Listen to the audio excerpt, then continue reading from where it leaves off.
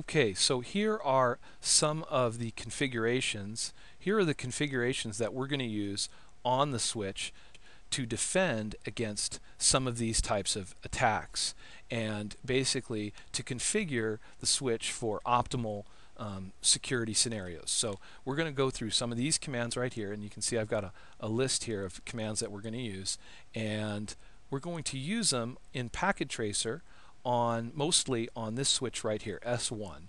So we're going to work with S1.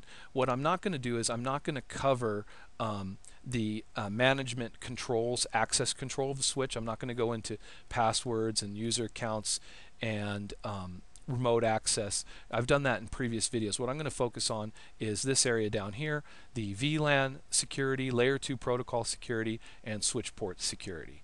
All right, let's get started.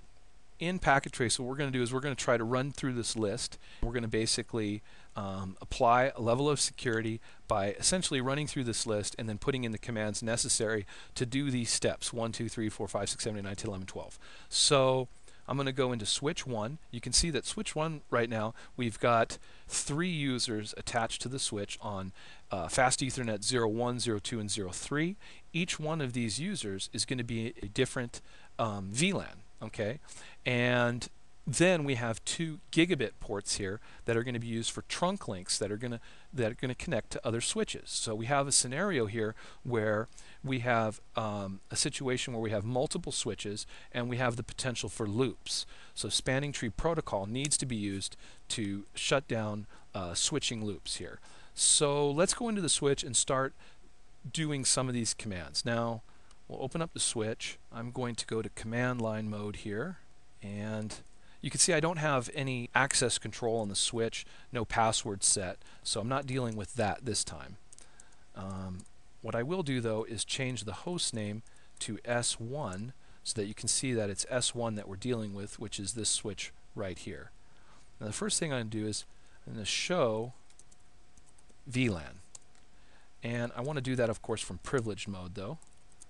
Show VLAN, and to take a look at our VLANs, and you can see that by default all of the ports FA01, including the 2 gigabit ports, they're all in VLAN 1, which is the default VLAN.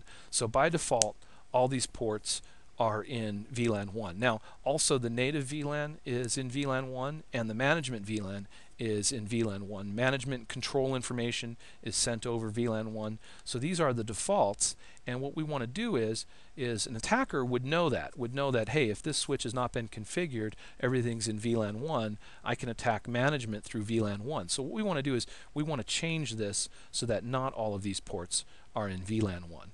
And I'll show you something else. If we do a show interfaces switch port, I did a show interfaces tab, SW tab to get to switch port, you can see that right here, and starts off with port 1 here, fast Ethernet 01, that the port is enabled by default, and administrative mode, it's in dynamic auto mode. So it is in an auto negotiation mode, and it could turn into a trunk. So if we basically sent it 802.1q or dynamic trunking protocol DTP information, this port could switch into a trunk right now, and you can see here that the encapsulation, it has .1q configured, it's got native VLAN, it's got negotiation of trunking is on, so it could basically turn into a trunk, and then it could be used to attack the network. It's in VLAN 1, native mode VLAN, you can see is also 1, trunking, native mode VLAN 1. So we need to deal with that. So that's what we're going to deal with first. So I'll hit Control C to exit out of that mode, and now I'm in privileged mode. I'll go to global config mode, Conf T, and now I'm in global config mode, and what I'm going to do is I'll say interface, or short for interface, INT range FA0/1 through 24, and that puts me into config interface range mode, and so now I'm configuring all 24 Ethernet ports. And what I'm going to do is I'm going to say switch port mode access, and now I've manually configured the ports for access mode. So now they're in user mode, access mode. Now they're not going to turn into trunks essentially, right? So just to verify that, if we do Control C and then go back and do Show Interfaces Switch Port, you'll see that administrative mode now is now static access, operation mode static access, and negotiation of trunking is off. So just by doing that, we create it so that these ports, undo Control C again to get out of that, cannot jump into trunking mode. Now I'm going to go back Conf T into global config mode, and I'll go in interface range port 01 to 24 again. And now what I'm going to do is I'm going to say, after I've done that, I'm going to say switch port access VLAN, and I'm going to put them all into VLAN, let's say 22. All right, and you can see that I didn't have a VLAN 22, so it actually created it on the fly. Now you might be saying, well, why did he put it in VLAN 22? We have VLAN 10 and VLAN 20 and VLAN 30, but by default what I want to do is I want to manually configure all user ports as access ports, and then I do not want to use the default VLAN or VLAN 1. So I'm going to put all of the ports on the switch into an unused VLAN. So essentially VLAN 22 is going to be used for my unused ports, right? So for unused ports, we're going to use VLAN 22. So now what we want to do is we want to disable CDP on all ports also. CDP is useful if you have a situation where your clients are using voice over IP and they've got, let's say, VoIP phones. So then you'd have a phone attached to the switch port, and then from that phone you could attach your computer. So in that case, CDP could be pretty useful for getting necessary information from, let's say, the Cisco phone to help configure it. If we're not using digital phones here, voice over IP phones, Cisco phones, then we're just going to disable CDP. So we'll go back in here and let's do that, right? So let's do a quick question mark here, and we see here CDP, right? We can see some of the commands here that we can use. So we could say no, or we could say CDP and then a question mark, and then there's CDP enable, right? We don't want to enable it, so we're not going to do that. So we'll say no and then a question mark, and then there's CDP and then a question mark, and then enable. So no CDP enable, and that's going to shut down CDP. Let's just double check that against our command list here. No CDP enable. Okay, so the next two commands that we're going to do are spanning tree portfast and spanning tree bpduguard enable. So it's recommended that if you have access ports, right, and these are access ports right here, the ports that on this switch that attach to these users are called access ports, right? We put them into access mode, as opposed to the ports that go from switch to switch, which are trunks, right? So these are access ports, and it's recommended that you enable portfast on all those access ports. Now what's that going to do? Portfast is going to allow the ports to go from essentially a blocking mode or disabled mode essentially to a forwarding mode and skipping listening and learning mode, right? And we don't really need to have them listen and learn because they're not going to be receiving information from other switches. Negotiations, let's say root bridge negotiations on a trunk port from another switch, bridge protocol data units, BPDUs.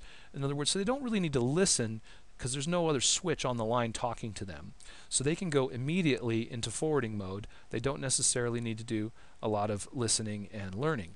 So what we can do is spanning tree, and then we'll do a question mark, spanning tree portfast. We can see, is there another command we need? Put a question mark, disable, right? No, we want to enable it, right? And these are not trunks, so we're just going to do spanning tree portfast, right? We get a warning that portfast should only be used for ports that are going to be used in access mode, right? Well, we're putting this on all of our ports right now, or at least all of our fast Ethernet ports, because we're not using them as trunk ports right now.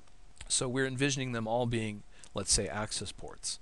And then what we'll do is we'll say spanning tree, and instead of portfast, we'll do a question mark here, did an up arrow, spanning tree, and this time we're going to do bpduguard.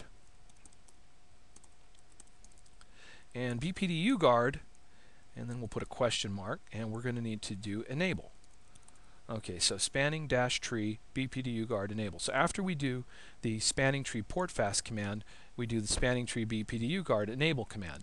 And what's that going to do? That is going to say, hey, well, we're putting on all of our access ports portfast, which will enable us to jump straight to forwarding mode, skipping listening learning. And with the bpduguard, what that will do is it will enable it that if an attacker was to, let's say, mangle packets and try to pretend to be a switch and try to send us BPDUs, bridge protocol data units, which are used in STP, right, for establishing who is the root bridge or the root switch in STP negotiations, right? If this guy becomes an attacker and tries to send us funny packets, right, with BPDUs in them, then when it hits the port, we've got bpduguard enabled, it will shut down the port. It'll say basically, hey, we're not supposed to receive BPDUs on this port, we're shutting you down. This is an attack. This attacker could try to basically mangle packets and send those to us, or the computer could try to, let's say he has his own switch and try to drop a switch onto the network and try to send trunking information across, right? Try to establish himself as the root bridge, right? And we don't want that to happen because this is supposed to be an access port, not a trunk port. So we defend against that by using this bpduguard command.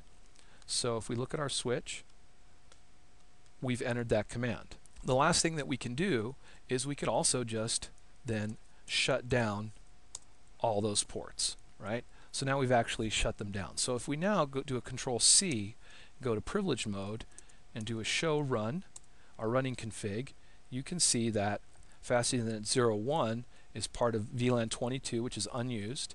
It's an access port. It's not in auto mode. CDP is not enabled. Spanning tree is in portfast. bpduguard is enabled, and it's shut down. So now these ports are shut down, and they're also configured in a more secure posture, and that's kind of what we wanted, right? Now that we've shut everything down and we've basically put all these ports into VLAN 22, what we want to do now is configure specifically ports 1, 2, and 3 for their respective VLANs, and that's what we're going to do next.